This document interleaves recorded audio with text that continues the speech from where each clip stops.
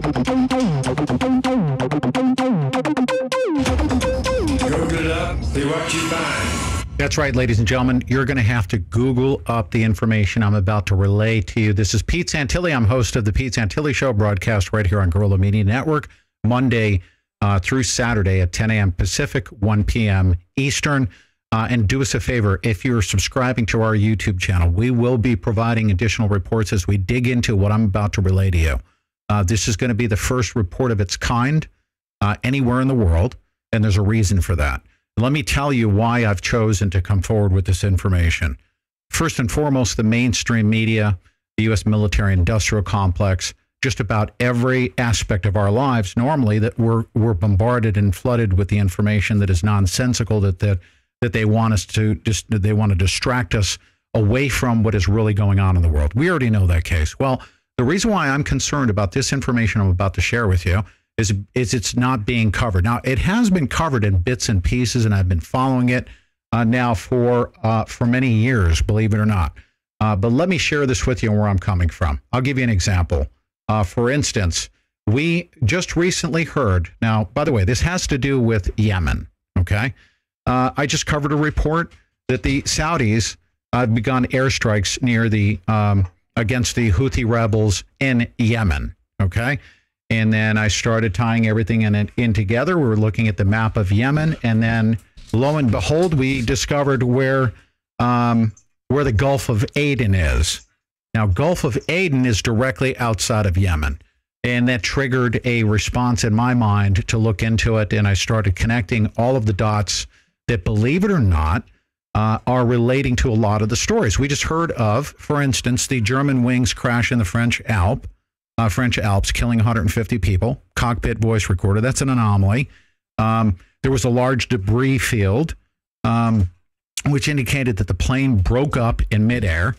And the debris field, and the reason why we can make that assumption that the plane broke up in midair is that the debris field was multiple kilometers wide. Okay, so planes don't do a hop, skip, and a jump and scatter debris over multiple square miles. And additionally, the flight recorders, which are built to withstand 3,400 Gs of force, were busted open. So if a plane breaks open in the air and the flight recorders are damaged in a midair type of explosion or whatever it is, it would have to exceed 3,400 Gs. That's what these flight recorders are designed to do. So we're thinking to ourselves, and we're, of course, we can only conspiracy analyze and conspiracy theorize about what's happening with a lot of these anomalies. And that's what we're going to do in this report here that I'm about to give you. I'm going to provide you with all the links, and here's my word of advisement to you. You have to Google it up and see what you find. I'm not going to speak of aliens coming down or any weird anomalies. I'm going to refer to facts that have been presented to me, have run through my brain, and I'm just piecing them together for you. Now, remember, the CERN has been implicated because this French airplane crashed in the general vicinity, okay? And when you say general vicinity of CERN, just keep in mind that the main machine of CERN itself is it's the largest machine ever built in the history of mankind, and it's located in the general vicinity, about a couple hundred miles away from where this plane crashed. It just so happened that that the CERN magnets, okay, that this collider was started up and it actually short-circuited the magnets. They had to actually shut it down. And that was right about the time that the plane crashed. So there were reports out there asking, were these two things connected? We don't know, but this is what we do know. When we start talking about CERN, and we talk about the power of CERN, now we also need to recognize what the scientists are saying to us. Let me tell you what the scientists are actually saying to us, okay? That the Large Hadron Collider itself could detect extra dimensions, okay? And this is, I'm putting it up on the screen for you. We'll provide all of the links to you. Interdimensional communication is something that these CERN scientists are looking to do. Now, they experimented with it when they first turned up the Large Hadron Collider, the LHC or CERN. The first time they did it, let me tell you what one of the anomalies was, okay? And this is interesting, all right, because this stuff is all tied in together. Do you remember the spiral lights over Norway opening up? People refer to it as the Einstein-Rosen Bridge. Now, ladies and gentlemen, this is not, you can sit there and make a determination on your own. Do I know if this is a rocket ship or not a rocket ship? This is one fact that I can present to each and every one of you, is that there's a lot of people that speculate and a lot of people, including governments, that are attempting to cover it up. Russia has said that it was one of their rockets and it was spinning and so on and so forth. One thing is absolutely certain, is that we cannot say what it was or what it wasn't. But we do know that these spiral lights over Norway opening up are possibly related to CERN. And I'm going to show that to you. But let's just look at this thing. Just going to show you a picture of the Norway spiral lights. Now, keep this in mind.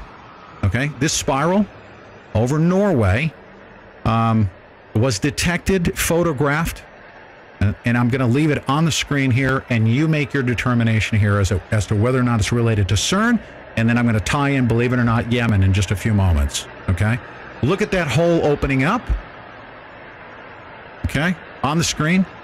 It's a weird anomaly. You can't tell me what it is not or what it is. Nobody can. But what is interesting is that a lot of people reported this thing. Now, how does that relate to Yemen? And I said to myself, I have to just piece this together in my mind based on the bits and pieces of information that have come about. And I'm going to share with you something that was released, okay, on WikiLeaks, okay, on WikiLeaks.org. Now, also, I want to tie in something relating to this WikiLeaks report. If you remember, the pirate attacks that were occurring off the coast of Somalia in 2008. That, I believe, was actually a false flag for what I'm about to describe to you, because it caused militaries around the world to place ships in where? None other than the Gulf of Aden. The Gulf of Aden is right next to Yemen that we're talking about right now. Now, is this stuff all tied in together? We don't know that, but check this out. If you go to the Global Intelligence Report, the Global Intelligence files on WikiLeaks.com, okay? There was a leak that was sent out through Stratford.com. And if you want to know who Stratford is, well, I'm not going to spin off on a tangent on that one, but you know who that's connected to in alternative media. But they just happen to have this top secret inside information as to the communication that goes on between the Pentagon, governments, and so on and so forth. On Monday, February 27th, WikiLeaks began publishing the Global Intelligence files.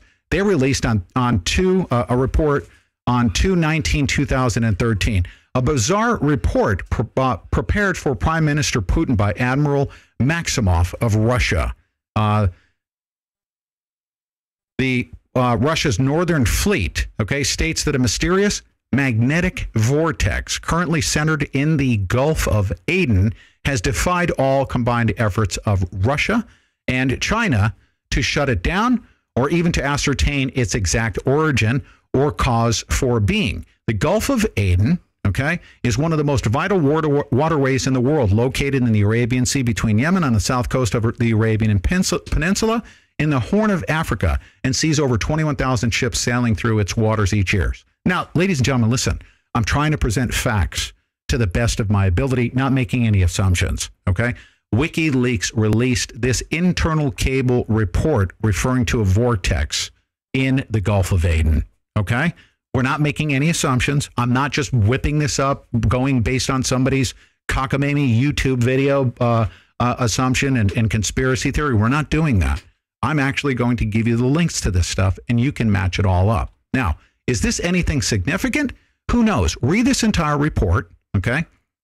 After remaining relatively stable since the discovery in November of 2000, this report continues, the Gulf of Aden, okay, to issue an extraordinary warning to the entire world about this mysterious occurrence, in which, in response, the following nations rushed their naval forces to the area. And here are the naval forces that were rushed to the area. And by the way, ladies and gentlemen, this is a top secret document that WikiLeaks found that Stratford was talking about. Okay, this isn't a conspiracy theory.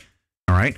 The Royal Australian Navy, the People's Liberation Navy of China, the Greek Navy, Japan Maritime Self-Defense Forces, Royal Malaysian Navy, Portuguese Navy, Spanish Navy, the Royal Navy of the UK, as well as the United States Navy, all convened where? In the Gulf of Aden. Why did they convene there? Because of a vortex stated in this document. Don't let your brain go any further than that, okay?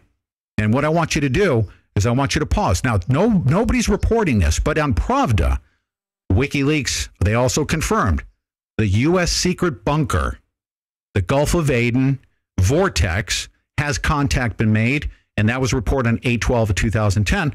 What is Pravda? It is actually Russia's, essentially, internet newspaper. It's not a propaganda outlet such as, what RT.com would be expected to be putting out. But guess what? The Gulf of Aden vortex and the Norway vortex, the spiral, was published on RT.com. Now, nobody's made this connection here other than us. Intercontinental missile in the White Sea has failed. The announcement comes after Norwegian authorities reported strange lights seen in the Arctic sky, but the Russian Defense Ministry have not linked the two incidents. RT's Sean Thomas has more on this. A spectacular and mysterious phenomenon brightening the Norwegian sky sends the country into a frenzy of speculation.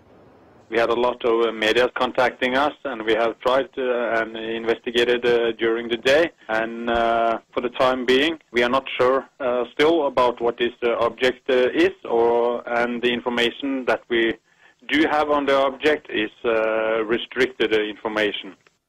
Barring an alien invasion or some dynamic celestial event, scientists began their search for an explanation a bit closer to home. It looks very much like a rocket that has started to cone, in the sense it means like it rotates in a zigzaggy manner, such that you make. So, ladies and gentlemen, listen to this. The Norwegian Space Center came forward and said it had to do with a rocket. Pay no attention to that. The reason why I'm bringing this report to you is for one reason and one reason only. The mainstream media is not talking about these connections here, especially as it relates to Yemen, the Gulf of Aden. Nobody is talking about this, but they're all individually within their disciplines talking about either a Norway vortex. They're talking about the Gulf of Aden with respect to the Somali pirates. They're positioning ships there. That's already been revealed in the cables. And guess what else? On CERN itself, the CERN scientists are referring to, and this is not conspiracy theory, the Large Hadron Collider could detect extra dimensions. This was published on March 19, 2015. We have all of the world's scientists, one of whom, as a matter of fact, the link lady, Lexi Cole, joins me right now. We've been doing this research. When we looked on the Wikipedia site, and we read on Wikipedia that CERN, there's something interesting about the nation of Israel that we just reported moments ago that they've pulled out on all of their embassies. Why is Israel listed and is unique in this CERN venture that's going on with all these scientists?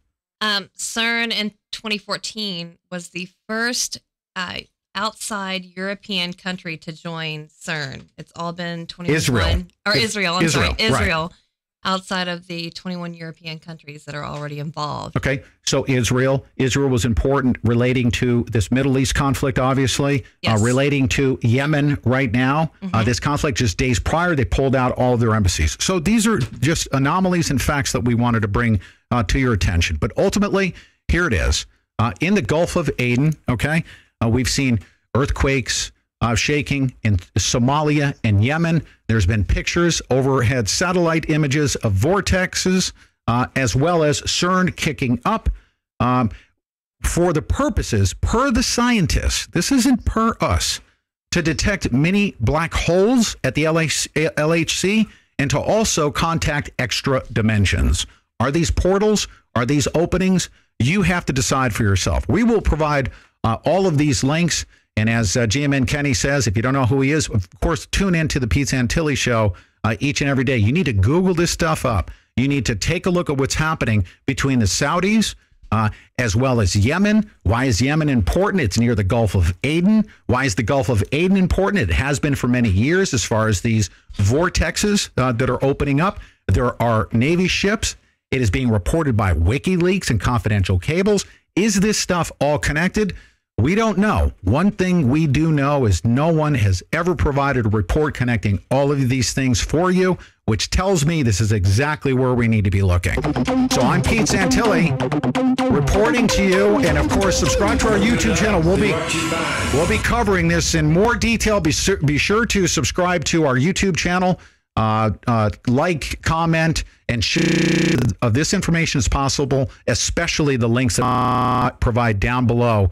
But you guys just stay alert, and especially tune in to the Pete Santilli Show Monday through Saturday at 10 a.m. Pacific time, 1 p.m. Eastern. And most importantly, keep your eyes and ears tuned on the stuff that they're not talking about. That's what this report was been about. Thanks a lot for tuning in. Be sure to subscribe to our channel. We'll talk to you during the show.